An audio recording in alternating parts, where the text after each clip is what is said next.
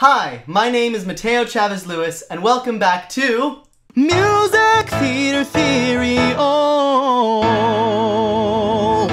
As you can see, I am no longer in my Oakville apartment. I moved back in with my parents just because we thought it was safer in light of the second wave of coronavirus hitting Ontario right now. So that's why I've been MIA from the channel for the last little while. I've been setting up this new studio. It's not quite done yet. As you can see, there will be posters across this whole wall. I have one poster up so far. This is from my friend's show last year, Boys Don't Cry. Comment if you saw Boys Don't Cry. The other reason that I haven't posted in the last 2 weeks is because I've been working really hard on finalizing the songs for my song series that I'm releasing on this channel starting next week. It's called Quarantine Songs. It's basically a bunch of songs I've written over the last 7 months from the perspective of different characters dealing with the pandemic. I started writing this series for myself to cope with the feelings of anxiety and stress that I was having and to fight against all the negativity I was seeing in the news and on social media. These songs have brought me a lot of hope and comfort the last 7 months, and I'm really excited to share them because I hope they will be able to bring you some hope and comfort as well. So stay tuned, stay subscribed. Every Wednesday, starting this coming Wednesday, you'll get a new song performed by some incredible performers being released right here on this channel. And we're also back to our regular programming of music theater theory videos every Sunday. So today, in light of the recent Tony nominations, I wanted to analyze a song from a Tony Award nominated musical. That left me with very few options. Exactly one musical opened on Broadway this season with an entirely original score, and that was Percy Jackson and the Lightning Thief. It received 0 Tony nominations. Of the Tony-nominated musicals this season, all 3 of them are jukebox musicals, which means they use pop songs or previously well-known songs to tell a new story, or in some cases to retell the story of the person who popularized these songs in the first place, like in the context of the Tina Turner musical. Today, I'm going to be analyzing a song from Jagged Little Pill because I think Alanis Morissette is maybe the best songwriter of all time. Possibly. There's a lot of competition for that title. Joni Mitchell's up there, obviously Stephen Sondheim, but Alanis Morissette is so special. And so I'm going to take one of my favorite songs of hers. It's one of her simpler songs, actually, but there's a lot to unpack, and that song is Head Over Feet.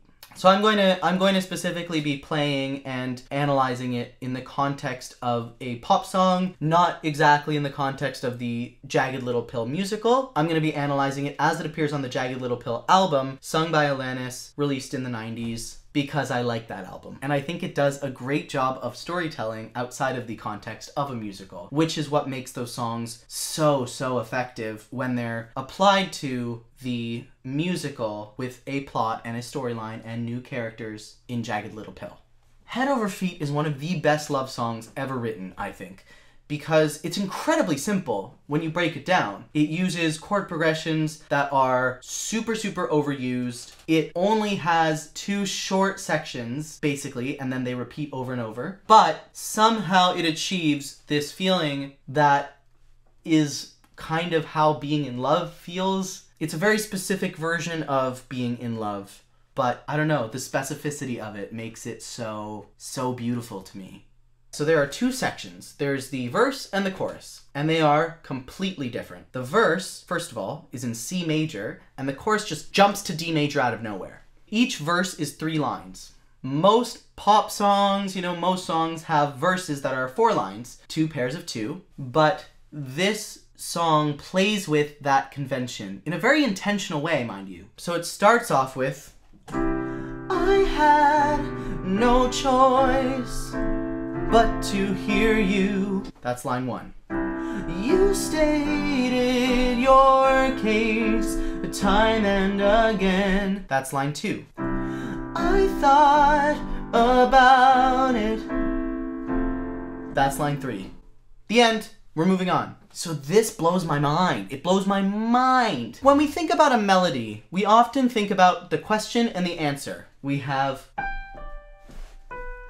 that's a question, and then that's one answer. And then it repeats, and in the other verses, it maybe has a different answer. And then the question again, and then no answer. And it's so puzzling to me. Why would Alanis Morissette write this song that doesn't have... Actually, I'm going to look up if she actually wrote it. Oh, she wrote it with Glenn Ballard. Oh, I love Glenn Ballard. So why would Alanis Morissette and Glenn Ballard, who she wrote this song with, why would they end the verse there, where nobody expects the verse to end? The first time you're hearing this song, you expect that third question to be answered, just like the first two were, but it's not. And so what that does to your mind is that it kind of unsettles you a little bit, but it's got such a soft melody to it. And it's using a very familiar chord progression as well. If you've watched my video on Safer from First Date, you'll recognize this chord progression.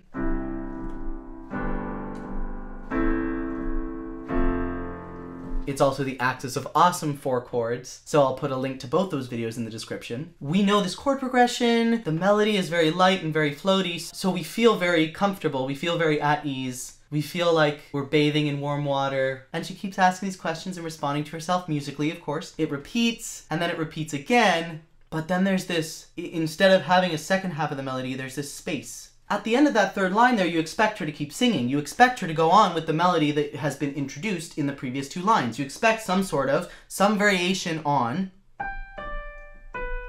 and then something else. Something like that. That's what your ear is expecting. But instead you just get...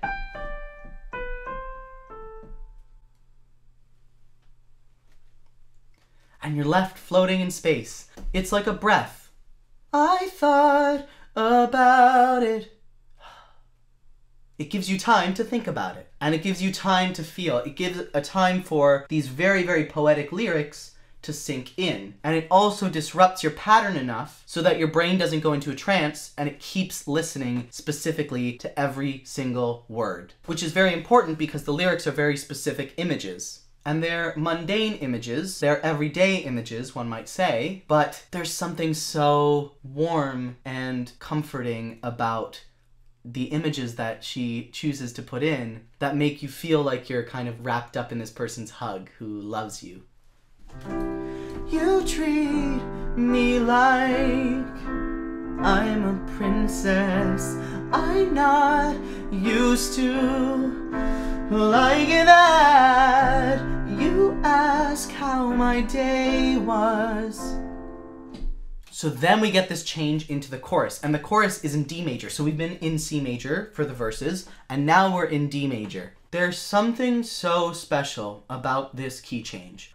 I am a person who believes that the way that music influences the listener is by subverting their expectation. So if your ear expects a melody to go one place, and it goes higher than that, or it goes to a lighter or a brighter place than that, we feel that lightness, we feel that brightness right here in our hearts. Or if it goes to a darker or a scarier or a more minor place than we are expecting it to go, we feel that heaviness as well. We feel that in our bones. We can't control it.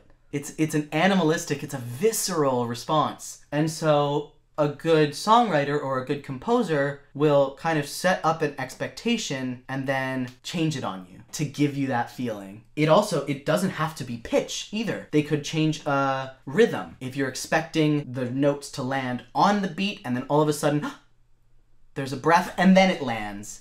We feel that breath, we feel that space, we feel that anticipation building on a very, very visceral level. So what this song does is we expect to just keep going on in C major. We start the verses in C major,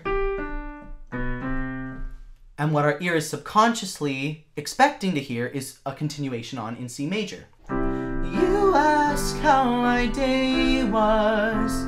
You've already won me over in spite of me. That's pretty. We stayed in C major. It was really pretty. But the brilliant thing that I can't believe Alanis Morissette and Glenn Ballard came up with is this jump to D major, because it's sudden, it's instant, there's no lead up to it, there's no chord to get you there. It pops out of the ether and suddenly we're in D major and our ear isn't expecting it. So we feel that sudden jump up into D major, it just it takes our whole spirit with it when it goes there.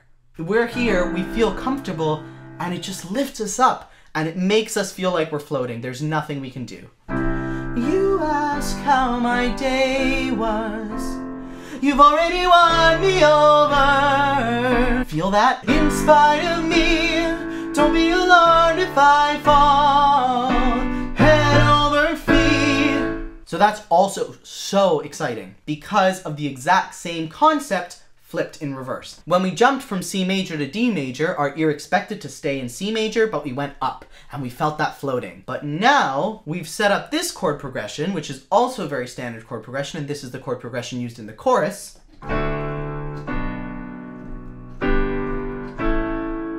That's the heart and soul chord progression. Heart and soul, I fell in love with you. Heart and soul, I fell in love with you, baby. That's that chord progression. And so we set that up in the beginning of the chorus. You've already won me over, in spite of me. So don't be alarmed if I fall. So we're expecting this again, but we get... Where does that come from? Who knows? It comes from the parallel minor, but it gives us this feeling. Don't be alarmed if I fall head over feet. It's not always pleasant to fall head over feet. It's sometimes scary and a little bit angry and borrows from the minor key. That flat 6 chord, that's not a chord from D major. That's a chord from D minor, but it goes to right back to this very wholesome D major chord progression. It's just that one chord is out of place. And because it subverts our expectation, we feel it in our gut. We feel that drop. That moment you realize you're in love with someone and it's just like, boom, and the bottom drops out and you're in love and there's nothing you can do. The other thing is I think good songwriters, really, really good songwriters, will often use common expressions and change them a little bit to make them unique to the individual song. So notice that she doesn't say head over heels. She says head over feet, which is basically the same thing, but it just provides us a fresh perspective on what is otherwise an expression that is used so frequently. It no longer evokes a vibrant image. You can also find this in like Sarah Bareilles. Instead of who died and left you king of everything, she just says, who made you king of everything? She doesn't say the first part of that well-known expression, and it's the same thing here. By taking an expression we're familiar with, we are able to easily identify it right away, but by tweaking the expression a little bit, it surprises us enough that our brains don't go into autopilot and go, oh yeah, head over heels, I know what that is. We hear head over feet and we actually picture the image of someone with their heads over their feet, upright, just going floop, and jumping off. Floop. Head over feet, don't be surprised if I love you for all that you are. I couldn't help it, it's all your fault. So what happened there was, we come out of the D major chord progression that we know and love, then we go to this F chord, to the C chord, which are both chords from D minor, but they are also, and here's the smart thing, they are also both chords from C major. It gives us the same feeling as that B flat chord did earlier on head over feet. It gives us that same feeling of borrowing from the minor key, but then we end up in C major because we go F, C, and then we go to G, which is no longer a chord from D minor. G is a chord from C major, and it's in fact the dominant of C major, and it leads us right back to C major so we can start the verse again. And we get that payoff every time we go from the verse into the chorus. We get that payoff of that lift up, because every verse we go right back to C major, so that when we get to the chorus and we jump back to D major, we get the same lift every single time. And you know what? Honestly, it never gets old. God, I love Alanis Morissette. Your love is thick and it swallowed me whole. You're so much braver than I gave you credit for.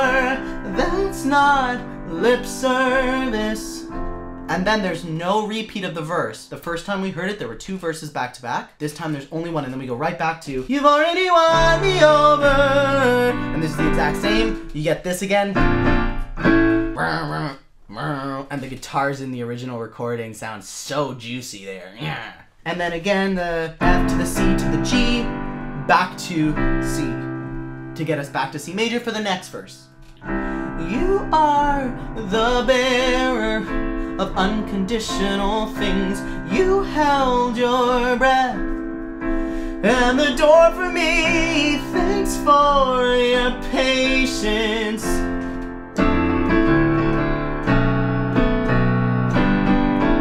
And then we get the harmonica solo, which is also beautiful, and that's over the chords of the chorus. So far our form is 2 verses chorus, 1 verse chorus, 1 verse harmonica solo over the chords from the chorus, then back to the verse. You're the best listener that I've ever met. You're my best friend with benefits. What took me so long?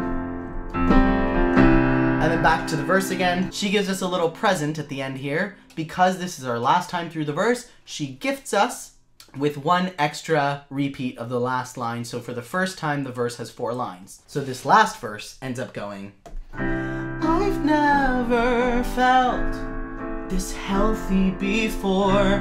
I've never wanted something rational. I am aware now. I am aware now. You've already won me over. And then we go back to the D major chorus, and then it repeats and fades out, etc.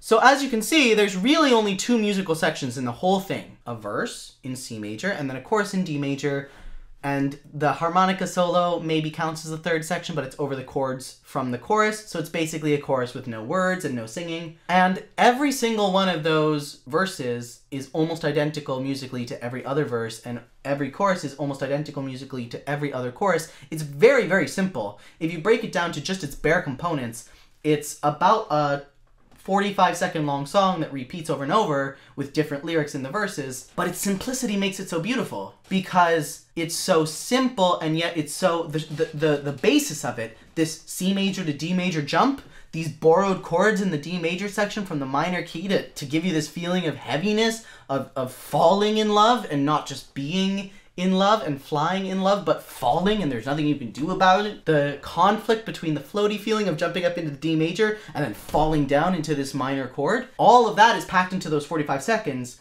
and it's all so smart that we want to hear it over and over and over and over and over because it's so good! It's so good! I love Alanis Morissette. I also want to talk about the lyrics a little bit because the verses don't rhyme. There's not 1 rhyme in the verses. And it's so much better that way because it's not exactly what you expect. And love isn't always what you expect. You don't always get to finish your thoughts. You don't always get to say exactly how you feel. You're not always able to articulate it in a clean, rhymed way. There are these little moments. You treat me like I'm a princess. I'm not used to liking that. That's it. I don't know. I think it's really beautiful, the mundaneness of the images she uses, and the fact she doesn't rhyme it. It's just, this is our life together. I think that's really beautiful. If you like this video, don't forget to subscribe because not only will there be new music theater videos every single Sunday, but this Wednesday, Quarantine Songs premieres, which is my song series. You're gonna get to see some phenomenal performers take on some new songs that I'm really, really excited to be sharing, all about this pandemic. Also, Alanis Morissette is a genius, and she packs a lot of really, really smart stuff into her songs. So if there's anything that I missed, please, please, please, please, please, please, please, comment down below and let me know. I love reading through the comments on these videos, and y'all blow my mind. Like, you see things in these songs that I never in a million years could have seen. So please don't stop those comments coming. I really, really love reading them. Thank you all so much for watching. I'm Mateo Chavez Lewis, and this has been Music Theater Theory. Oh.